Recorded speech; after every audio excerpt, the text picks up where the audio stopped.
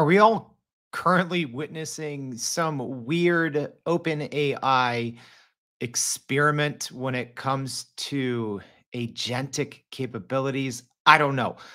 Take a listen to this, and we're going to dive in and go over this GPT-5 Project Strawberry rumors. But you got to listen to this. I actually heard this live last night in a Twitter space. Is this a human, or is this some future unreleased OpenAI technology? Let's listen. Am I the only one that loves quantum physics here? I think you're the only one with a big enough brain.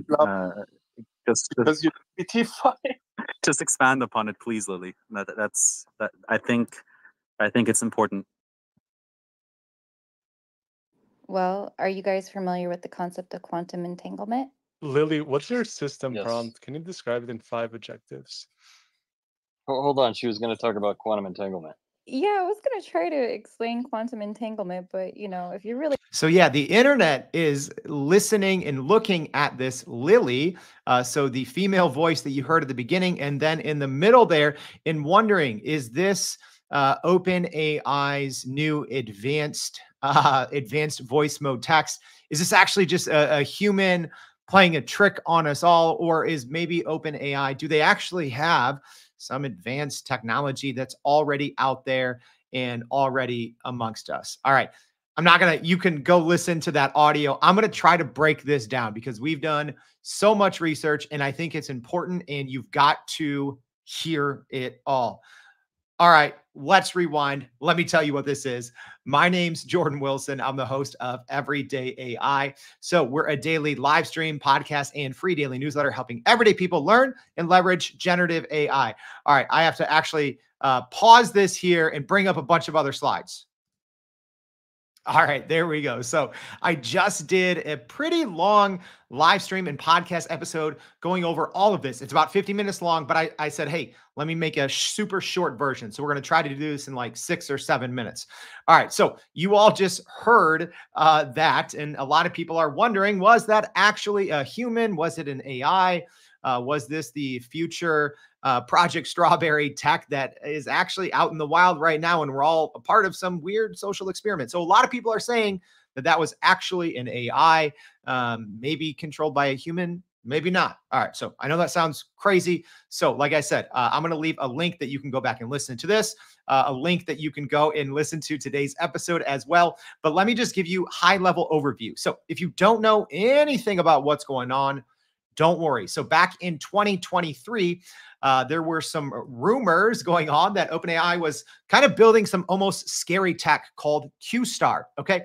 So Q-Star reportedly actually led to the whole, Sam Altman getting fired, OpenAI co-founder and chief scientist, Ilya Sutskever, leaving the company. So yes, these are all just reports and rumors, but it was widely reported that this Q-Star was actually so powerful in terms of it being able to reason and kind of act like a human, complete tasks autonomously on the web without human intervention. So reportedly, that was one of the reasons why Sam Altman was fired, the co-founder and CEO of OpenAI. He was obviously rehired back 3 to 4 days later, but that was reportedly one of the reasons why Ilya Sutskever left the company, and also why Sam Altman was fired, then rehired. So anyways, this is not new, but it has been kind of renamed Project Strawberry. Okay, so I believe Reuters here was the first to report on this in July, so about 1 month ago.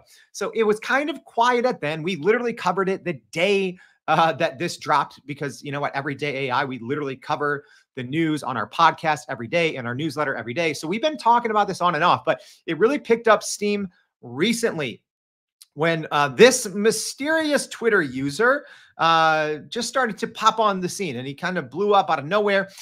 He's already at like 32,000 followers and his account's only a couple weeks old. Anyways, a lot of people are thinking or saying that this person was actually an OpenAI insider, that he had a lot of information. He even, somehow his name or his Twitter profile made it into a Bloomberg report. That's when I'm like, all right, once the legacy media companies are reporting on this, we should probably, lay it all out for you. So like a lot of people were like, yo, like what's going on? right? And Sam Altman obviously, tweeted this thing out, kind of this nod to Project Strawberry. Also, you might think, oh, this is just nothing. It's just a Twitter photo. Well, OpenAI's last model, GPT-4o, was actually in a similar way, cryptically, Sam Altman cryptically teased it with a tweet before it was actually released. So, it's not just all smoke. When there's a lot of smoke, there's fire. So, a lot of people are thinking, okay, there's some fire here. And you might be saying, okay, well, are the two even connected? Well, maybe, because look here, you have random people are calling him Mr. Strawberry guy, but he's saying, welcome to level 2. So Mr. Strawberry's been, like hyping this, oh, GPT-5 is coming, Project Strawberry is coming. And OpenAI did release some pretty impressive model updates earlier this week. They weren't called GPT-5. Anyways, he said, welcome to level 2. And then Sam Altman actually replied. And, he's saying, how do you feel?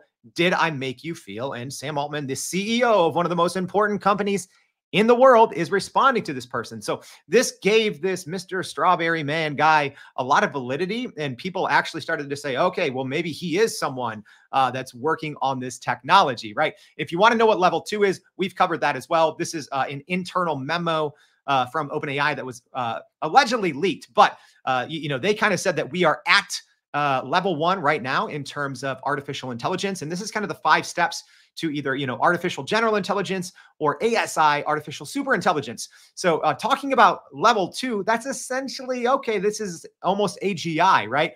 Where models can reason with human level problem solving.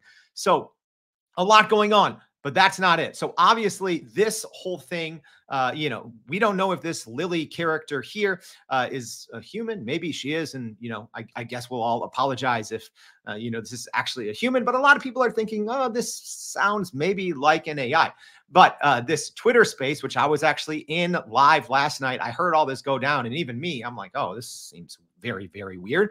And then within an hour, or it was within a couple of hours of the same time, I didn't see the exact minute that this dropped, but this new study was just released at the same time as all of this, right? So there's a lot of, this is led, the first researcher is from OpenAI, as well as there's researchers from the Harvard Society of Fellows, Microsoft, Oxford, MIT, right? So essentially this study dropped at the same time. That is essentially them saying, hello, there's going to be AI systems online masquerading as real humans, and most people aren't going to be able to tell the difference. So this is their paper and a study that they released, essentially coming up with this way, this kind of digital system to mark whether a human is a human or if it is just an AI online who's pretending to be a human, right? So think of like how some social media companies give away verification badges. So they're kind of saying or suggesting a way that in general, there's going to be a lot of, agentic, autonomous AI or AGI systems that no one's going to be able to really tell that they're not human. So they were suggesting this system, I believe, called PHC that is lets you know if someone is human or not human. All right. I know that's a lot. I was trying to recap all this in 7 or 8 minutes. We kind of made it. I hope this was helpful. Make sure to go back and listen to this full episode. I'll leave the links here. If this is helpful, please subscribe to this channel. Tell a friend. We're also giving away. So go to youreverydayai.com. We have a free daily newsletter there, but you can also enter our Thanks a Million giveaway competition. So to celebrate 1 million downloads for our podcast, Everyday AI, we're giving away actually a year of ChatGPT Plus. Or, if you want Claude or Gemini or whatever, we'll do that. All right. So go enter that contest. Let me know, what are your thoughts? Was this person in a human? Was it an AI by itself? Was it an AI with a human in the loop? What do you think of all of this that's going on? It's a little wild. All I know is I don't think OpenAI is going to be releasing GPT-5 anytime soon. We'll see about that. Let me know what you think. Thanks for tuning in, and we'll see you back for another AI in 5. Thanks, y'all.